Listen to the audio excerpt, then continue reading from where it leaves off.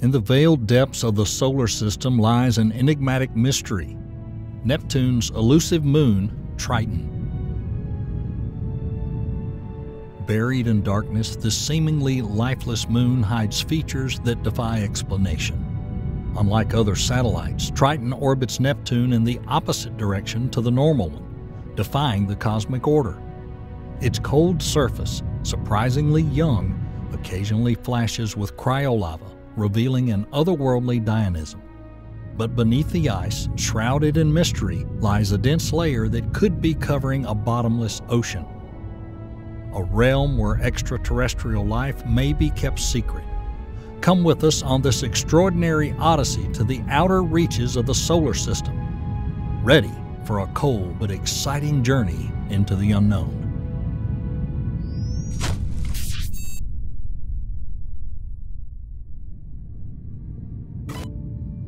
Neptune, a blue icy giant pierced by endless ultrasonic winds, is one of the most distant planets in our system, not counting Pluto.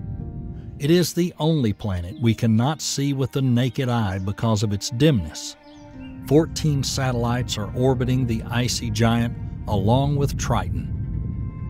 The strange icy satellite was first discovered in 1846 by British astronomer William Lassell through mathematical calculations rather than direct observation, due to the imperfect optics for such distant objects at the time. Triton immediately attracted the attention of the scientific community because of its differences from other satellites. All of them are much smaller and, except for some outer satellites, move in their orbit in the direction of the planet's rotation, while Triton rotates in the opposite direction, or retrograde. In particular, scientists have noticed that the satellite is unusually similar to the famous dwarf planet Pluto. Their masses, diameters, and even the materials that make up the surface are very similar. But we'll talk about what role this plays for Triton a little later. The diameter of the unique satellite is 1,680 miles, which is almost 7 times larger than the second largest satellite of the ice giant Proteus. This size allows it to maintain a thin atmosphere, which is mainly composed of nitrogen and methane. On top of that, the satellite's upper atmosphere has an ionosphere, a place where atoms and molecules are ionized, and more intensely than on Earth. These factors are crucial for suggesting that Triton, like Pluto, may also be an icy dwarf planet. In addition, the ratio of rock to ice on the satellite is in the range of 70 to 30. This adds even more evidence to the planetary nature of Triton, and in particular hints at a different origin from all other satellites. It is therefore suspected that, like the Earth, Triton has a crust, a liquid mantle, and a rocky core. Because of its distance of 2.793 million miles from the Sun, Triton is one of the coldest satellites in the solar system. The average temperature there reaches -400 degrees Fahrenheit. The surface of the satellite is covered with a layer of frozen nitrogen, under which there's a thick layer of ice mantle. All of this gives it an icy luster that reflects about 70% of the sunlight that hits it over a long period. In particular, its surface may be quite young, which also hints that Triton is not a dead stone at all, but a rather geologically active planet. Triton has a very interesting dynamic history of its surface development. Its outer layer has many small impact craters, although they should be much larger and deeper. This suggests that the satellite may be recovering. In addition, when you look at Triton in detail, you can see large ridges and valleys with complex patterns that look like the skin of a melon, and smooth black stripes in some parts of it. However, it does not seem that they could have been formed only by crashing space objects, because then Triton would be covered with huge impact basins.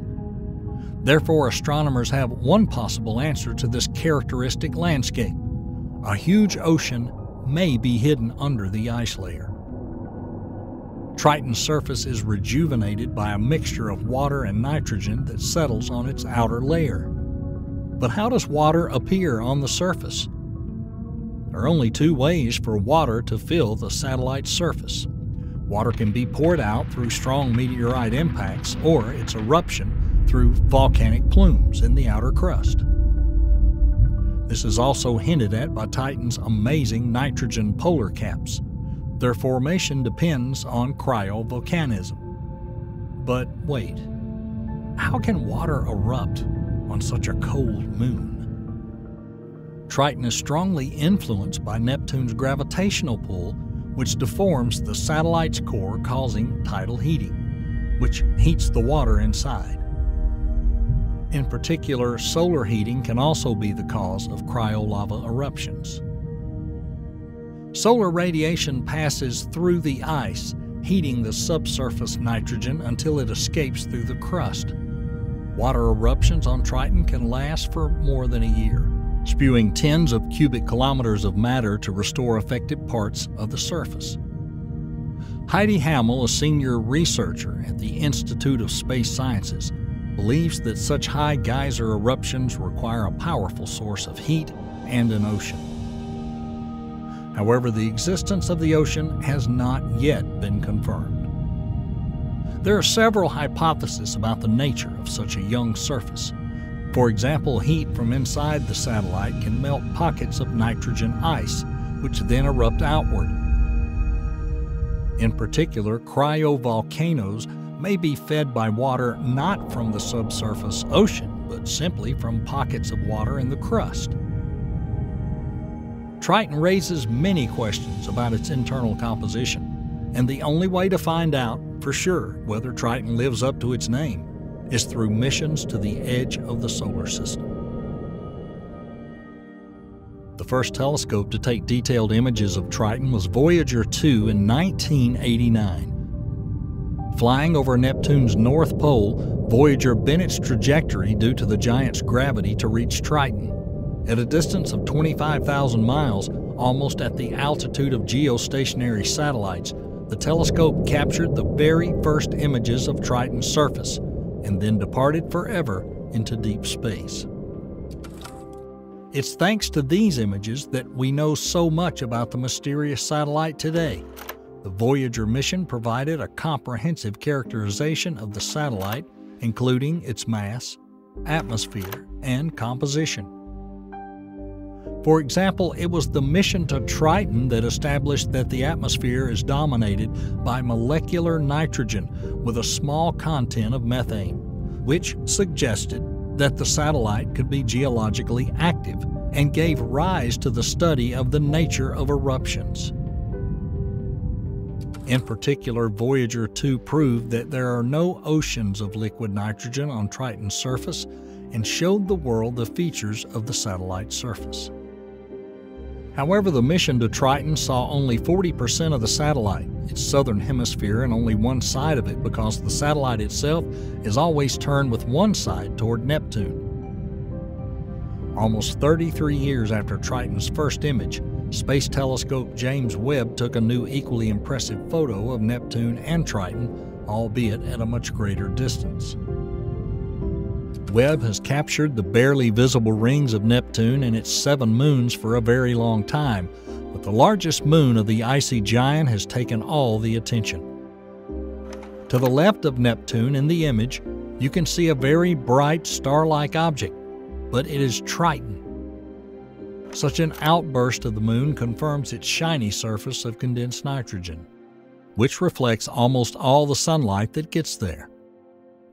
Although the photographs taken over the past 30 years have greatly advanced our knowledge of Triton, they're still not enough to build a complete map of the satellite and answer the most intriguing questions. Therefore, more expeditions to Triton are needed to make sure that all the guesses are correct. Triton's unusual orbit seems particularly interesting for further research. As we've already mentioned, Triton is one of the few satellites that moves against the direction of Neptune's rotation. Retrograde motion, or counterclockwise motion of cosmic bodies, is rare. Only a few satellites in the solar system, like Uranus, Saturn, Jupiter, and Neptune, have retrograde orbits. Moreover, Triton is also tilted by 23 degrees compared to Neptune's flat path as it rotates. Usually, this tilt and reversal of motion is the result of a collision with another body. Therefore, some other object could have collided with Triton in the past the same way and caused the retrograde motion. However, this version is not currently popular in scientific circles. In particular, this scenario does not explain the size and similarity of Triton to dwarf planets. So, what's the main reason for the satellite's alien nature? Neptune's orbit passes right on the border with the Kuiper Belt, a region of the remnants of the solar system and its actual border. It's there that the dwarf planet Pluto is located. There's another possible reason for the formation of a retrograde orbit of a space body. An independent object moving at a certain speed and direction can be captured by another body with a greater gravitational pull. And since it's difficult to model the conditions under which Triton could have formed organically around Neptune, scientists have concluded that Triton was probably captured by Neptune's gravity into its orbit. It's now believed that the satellite could have been an object independent of Neptune in the past, once part of a double planetary system like the Pluto-Charon pair. The gravitational pull of Neptune is much greater than the relationship between two gravitationally bound small objects, so Triton could have become detached from another space body, in part by changing its orbital velocity. In particular, it's believed that Triton was headed for a collision with the icy giant, but its companion planet could have brought it into Neptune's orbit, but was itself ejected from the solar system. But this lost planet was not the only victim of Neptune's gravitational pull. As we mentioned, 13 other satellites are orbiting Neptune. They can be divided into two groups, internal and external. And absolutely all of them have a very small mass. For example, Triton's mass is 99.5% of the mass of everything around the icy giant. Thus, Titan's migration could have destroyed Neptune's previous moons, leaving only small fragments behind. But this applies mostly to the inner group. The outer satellites could have been just as captured by Neptune as Triton, but the icy moon also left its mark here. The third largest moon, Nereid, has a highly elliptical orbit at perihelion. It approaches 858,400 miles, and at aphelion, it approaches 5,981,600 miles. It was probably knocked out of its normal orbit by a migrating Triton. Although it managed to escape the fatal collision, damaging other satellites, its retrograde orbit means that Triton is moving slower than the planet's rotation speed, which is why it's gradually being attracted by it. Therefore, in a few million years, the icy moon is likely to be torn apart by Neptune's gravitational forces, forming a new ring. But while this gloomy scenario is in the distant future, Triton has another interesting feature that's worth exploring now. Even though Triton is completely covered in ice, made of condensed nitrogen, the hypothetical ocean beneath this frozen surface layer could be warm and therefore harbor life. Water is a very important factor in the development of life. It serves as the main medium for many biological processes necessary for the birth of any living organisms we know, such as maintaining cellular structure. The ability to form life on Triton is influenced by several other important factors. For example, in addition to geysers that spew subsurface nitrogen, Voyager noticed another strange, dark cryovolcanic plume during its expedition. The unusual black color of the 5-mile-high plume is likely due to carbon-rich materials. Carbon is the basic building block for the formation of an organism from the simplest to the human-like. It is currently impossible to determine the exact composition of the hypothetical ocean, but scientists at the American Astronomical Society believe that Triton's ocean depends on the volatile composition of comets and therefore may contain a lot of ammonium, sodium, chloride, and oxygen. However, Triton is very cold, so it is unlikely that complex life as we know it could exist there. Furthermore, although the satellite has a nitrogen atmosphere, just like on Earth, it's very thin, so it will not be able to retain enough heat even with the help of nitrogen clouds in the upper layers. However, the temperature on Triton's surface can still rise, although not to very high levels. In 2010, scientists using the Very Large Telescope of the European Southern Observatory discovered that Triton also has seasons, just like on Earth. But they last not 3 months, but 40 years each. Currently, summer is in full swing on the satellite. During this time, researchers from the Massachusetts Institute of Technology have found an increase in temperature from negative 392 Fahrenheit to negative 389 Fahrenheit. While this may seem like a small increase, it's a lot for a satellite that's so cold.